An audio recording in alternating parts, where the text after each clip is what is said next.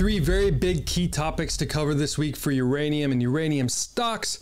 We're going to talk about the New York Stock Exchange listing for Sprott Physical Uranium Trust and what this means for the entire sector. I'm going to show you some alarming numbers with that, and it's going to be really pump you up, hopefully. Kazakhstan Civil unrest. We have some big updates for that. Bloomberg still thinks that this uranium supply disruption could happen because this is more of a political issue. ETF rebalance is coming. I called this last year in the beginning of January, and we saw a bunch of stocks that I bought run up a few 100%. We'll talk about those specific ones and what this means when these ETFs buy up new uranium stocks, especially small cap uranium stocks. We'll look at a couple and we'll talk about it, and hit the like and subscribe button below. We're going to jump right into this. So in Kazakhstan, the civil unrest, things have calmed down a bit, but Bloomberg seems to still think that the overall uranium production from Kazakhstan could still be disrupted, especially the perception.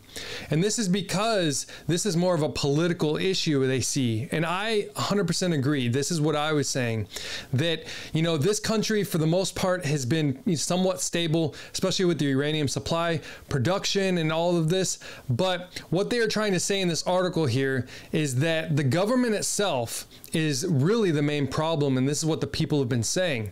Now, they are the #1 uranium producer in the world. Where they are lacking is their government, the stability in the actual government, and the trust from the people, which is very important.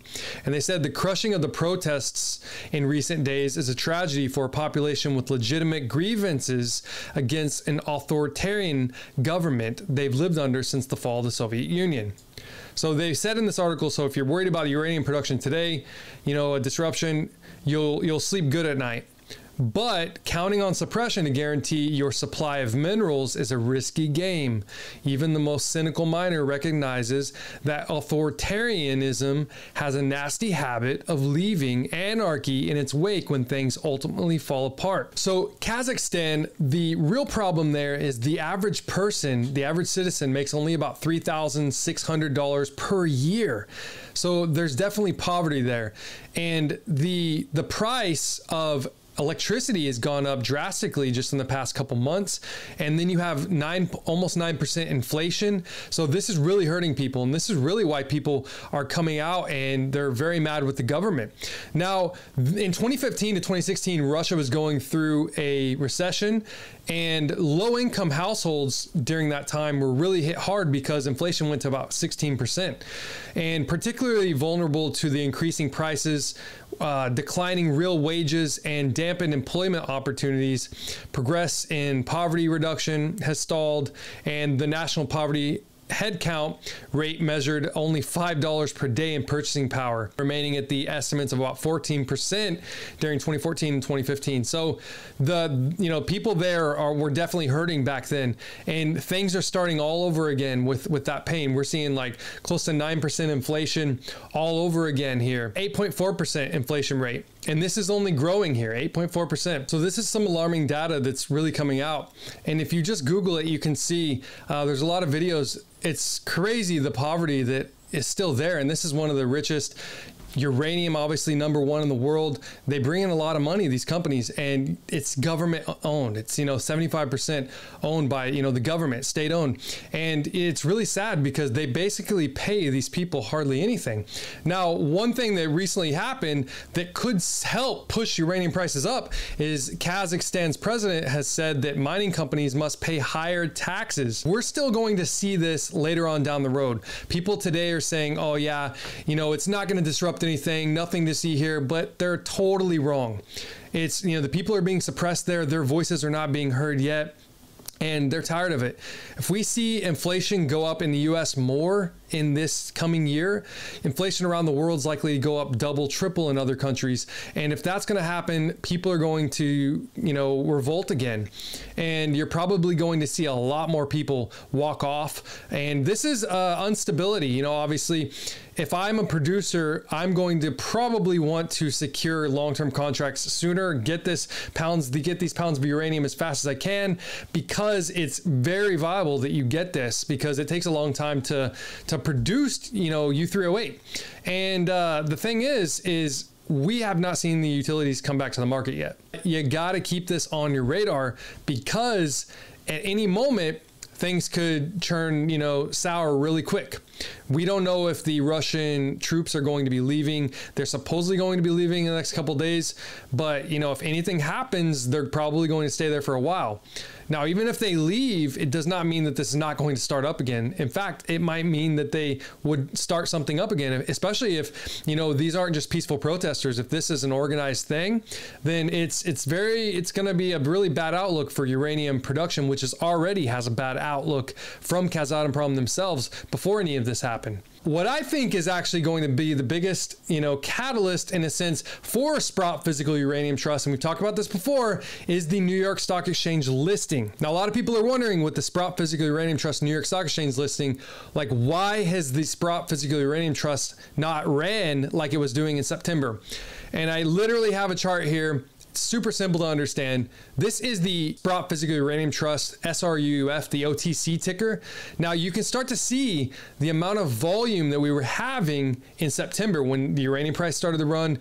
Uranium stocks ran to, you know, 6, 7, 8 year highs during this time. And it really was because of the amount of money that Sprott was able to raise overall because of having this OTC ticker. During this time, all the brokers pretty much in the US and all over around the world as well there was a new rule for the OTC changing. And on September 28th, 2021, what they did was they were going to stop displaying submitting of quotes for securities of issuers that have not met public reporting requirements.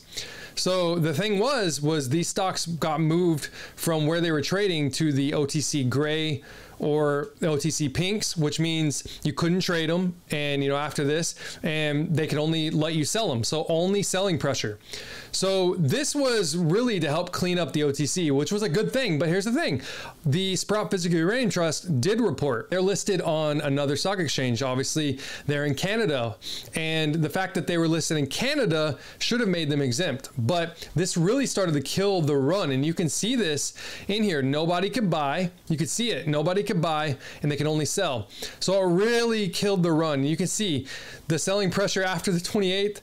It was like 250K. 269K, and we saw it, you know, trade sideways, and we really this volume was more than the parent ticker in Canada. Okay, you know, 3.16 million at its peak, meaning they were able to raise a lot of money. So when this New York Stock Exchange listing for Sput comes, and they're able to raise even more, raise the limits to multiple billions of dollars, and they're able to raise, you know, because the liquidity will be way better. If they're able to do this on a daily basis, 3+ million in buyback uranium, we're gonna see a massive run. And this is huge. And that's why I think everyone understands that this is probably going to be one of the biggest catalysts of the year when that happens. Now, Sprott Physical Uranium Trust did say that the trust is contractually obligated to make an application for a U.S. listing. Now, I know I see a lot of people out there saying, oh, they're not going to do it, or, you know, they're fine with the Canadian one. Well, they've got an obligation to do it, and they are going to do it. And, you know, as a trust, what they're doing with this uranium is they're keeping it. They're not going to be flooding the market back with it. So this is huge for the price of uranium.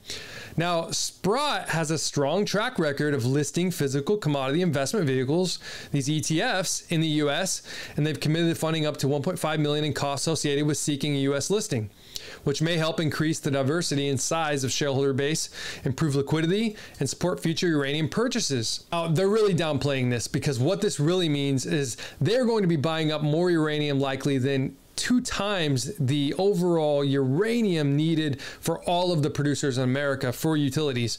So if they can get on the New York Stock Exchange, that's probably what they're going to do. They've already got 42 million pounds of U3O8, which is over, I believe, a year's worth of fuel for all of the reactors, 93. I think this is going to happen likely at the end of Q2 this year. I think that spot uranium prices should be over $55 easily by that time.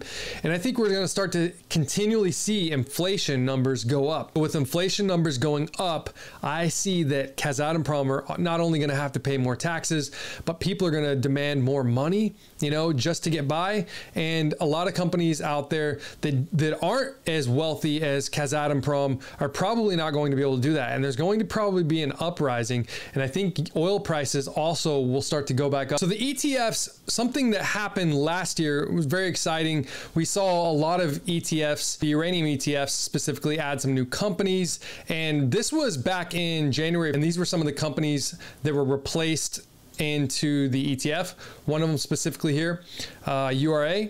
And a lot of these companies, you know, I owned a bunch of these and I saw a lot of gains after that. But one particularly, not in this ETF, but if you look, this was me posting about March of 2021 last year.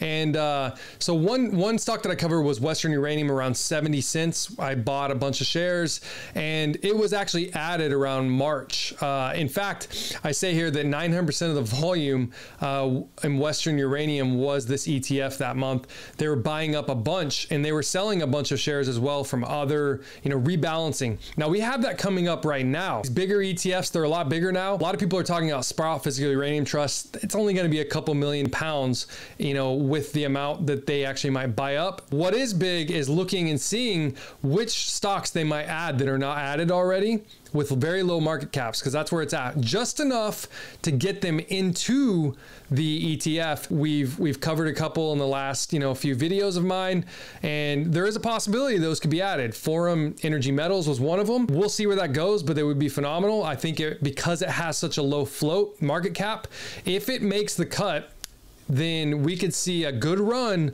with their drilling process going on in the next month, which will be, you know, February. They've already got, you know, 5 permits submitted. So we see that happen. We could see stocks like that. And there's, you know, there's many others that could be added just to give you kind of a baseline of where things could go. The same thing happened with Western Uranium. We bought it 70 cents. They started adding it to the ETF about, you know, a little before March, I believe. And we saw that run about $3.15. Now the same thing on the flip side can happen. They can sell these as well, as you saw in that rebalance there, and it can drop the price pretty big. Uranium stocks today, we saw, you know, a somewhat near the end of the day, they started to turn green because the Fed was talking about inflation, and they said, they basically reassured everyone that they would eventually raise rates and that everything was fine for now.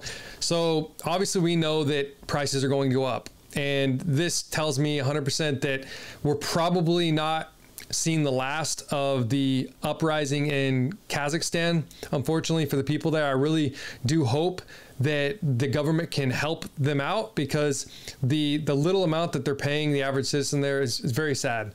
Uranium stocks right now, this is updated for Australia. We've seen about half of them are green. You know, some of the bigger ones, you know, Paladin and Deep Yellow, they're still green. Then you got some of the big ones that are owned by a lot of the ETFs. They're starting to turn red. Now, we saw the overall US market today was very green, especially towards the end of the day. And if you see here, it was all energy stocks, energy related stocks. They were up big today. They really led the market. Now, tech, you know, when you see Apple and Amazon and these companies, you know, when they're green and they're up a couple percent, you know, the market outlook is going to be positive probably for the next couple days, a week. So I think uranium stocks near the end of the day, they started to go green, as we saw earlier. Now, the uranium stocks right now, until this price of uranium, in my opinion, breaks above $55, maybe even 60, we're probably going to see uranium stocks trade with the overall market. Now, I think they're more leveraged on the market. So if the market's green, you know, 1% or 2%, uranium stocks are probably gonna be up 10%. But if the market's down 2%, uranium stocks are probably gonna be down, you know, 6 to 8 to maybe even 10, 12%, depending on the uranium stocks. So they're very volatile, but I do like the fact that the outlook for uranium is just so positive. So we do not know yet if Sprott Physical Uranium Trust will be bought up by the ETFs yet, but where my radar is at is with the small uranium stocks that have permits, that are drilling, and that are just above the market cap to be added to the ETFs. This is where I'm going to be watching.